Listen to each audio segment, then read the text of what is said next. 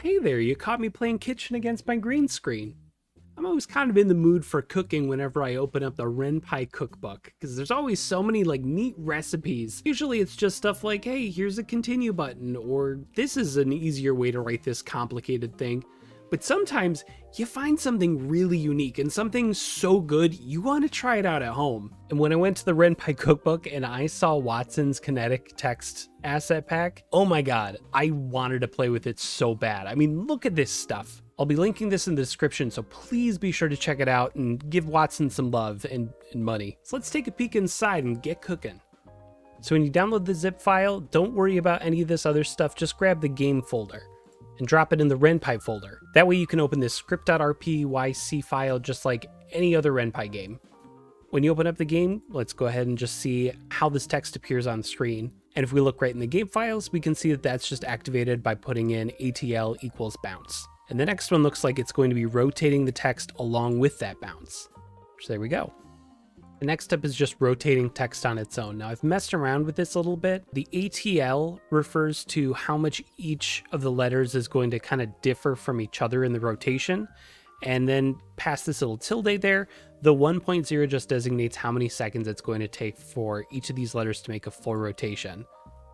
So for instance, we turned up the ATL to, I don't know, 10.0, and the rotate text to, I don't know, let's say 20 seconds. You'll see the letters are rotating very slowly, and each one is rotated way more than the one previously. And then on the other side of things, if we set the ATL to 0.0 and the rotate text to 0.75, you'll notice that the text is all pretty much rotating together here, the same speed, the same time. It's taken 0.75 seconds to do a full rotation. It looks like most of these kinetic text functions are going to be using the same sort of naming conventions, so we're just going to keep that in mind as we go on. Next up is the dripping text, and that's its own special function called drop text here. You'll notice that if we remove the bounce text, for instance, the text is just going to drip without that bounce. And next are some 3D rotation text elements. You'll notice in the code that these are using the camera perspective to turn it on just on that one specific layer. So these do require that perspective is set for true, but you can do it just for that one particular layer. So next up are some easy ones. We have a simple fade in, ATL fade in text. There's the exploding text, which that's just applied with the standard explode. I also wrote a special line so you can see that you can adjust the length of the explosion. So you can make it in half a second, or you can have it wait until 3 seconds. There's also a function called explode half that lets you explode things kind of in a positional direction like this. But again, you can adjust those values here. So I changed the direction with this first number here and how long it took to make the explosion happen on the right. So there, it explodes in the opposite direction. Next up is glitch text. We originally had it set for something like 2.0, but I turned it up so you could really kind of see the effect there. And it's really strong. This is a cool one. Now, all those functions we just went over were additions that Wattson put in version like 2.0 and 3.0. The next section we're going to be going over is the original version of this, which I saw probably about a year ago, and I was really fascinated by it. And you'll notice the implementation is a lot different. It's a lot closer to how you would define like bolds and italics. So this might not work for in the future, but for now, it's really useful code to have. So next up is the wavy bouncy text, and you can see that's applied with a simple BT equals 10. And by changing the number up from 10 to 50, you can see that increases how far the text moves around and, consequently how fast it goes. Next up is the scared shaky text. Now this is a little bit harder to spot. It's really just that SC thing. Everything else here is some other customized font. The shaky text can also be turned up a little bit more. So here you can see it's set for 10, and that's pretty shaky. And then that's a 3 right there. From the I'm adjust set to 1, it calmed down, and then turned off for the now. So you can see that range there. Next is spinning rotation, just like a less good version of the ATL rotate, which you can see you have a lot less control over than you had with the ATL equals rotate.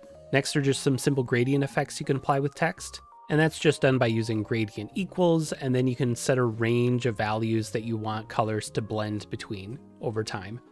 Okay, and this next one's going to be really neat. Movable sliding text looks pretty normal until you move your mouse close to it, and then you're going to notice that the text is going to move around in response to it.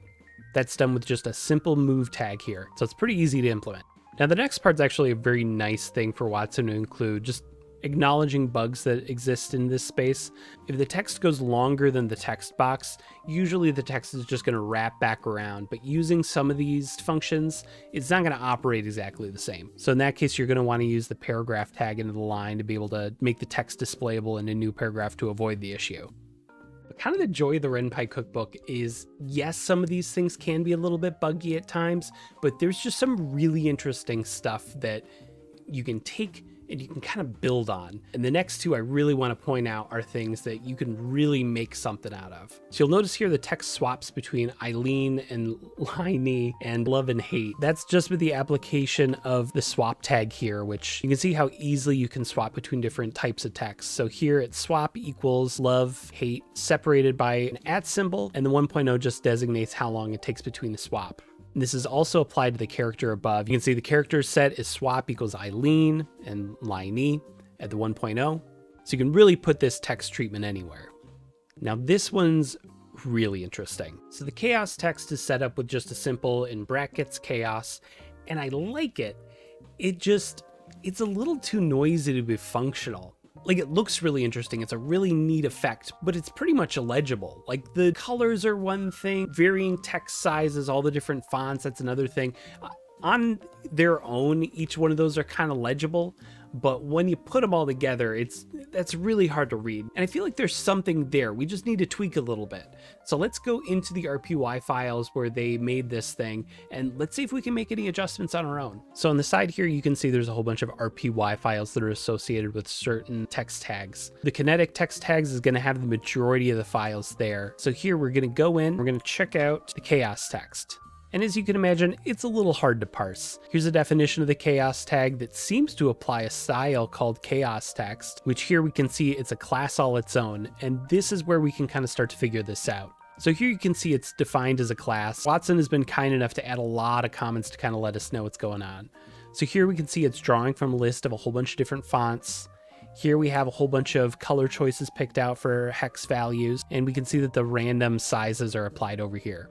So let's go ahead and make our own version of it. We're just going to copy and paste this entire class, paste it and rename it. We're going to start cutting some stuff out. So here you can see I removed everything other than the Turret Road fonts. So it's still the same font family, but it's a whole bunch of different variations of all of them. I commented out the color choice here because I really don't want to change the colors all that much. Removed a whole bunch of color stuff here too. And I reduced the range of the random size of the text here. And we'll do the same thing with the chaos tag. So again, Control C, and we'll paste it there, and we're just changing a couple of the names there. And then at the very bottom, adding it as our own custom text tag. Now, I only half know what's going on in there. A lot of it's new to me, a lot of it's probably new to you, but that's okay because we know that it works. So if we want to make any adjustments to it, it's just a matter of taking little sections of it and just tweaking it and slowly iterating. Once something breaks, we can go ahead and take a step back, see what we did, kind of work from there, but we have a base that we can build on here. It's just like taking a fun recipe from a recipe book and going like, yeah, let's add some cinnamon or like a little bit more oregano. Just tweak it until you have it to a place where you like it. So now that we've skipped past all the trial and error and we have a working version of Light Chaos, let's see how it looks.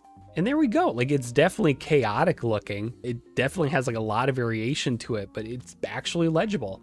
So this might be something I actually use for an upcoming game. And tweaking stuff sometimes just means using these things in a context that the original creator never intended. In the game Ghost Switch by Katie133, she decided to just throw images in there inside of the text box, and you can see it works just as well.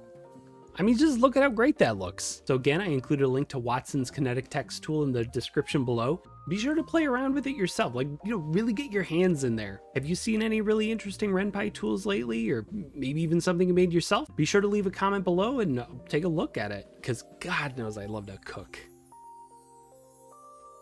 Like, metaphorically. The bowl's empty. The bowl's a metaphor for programming.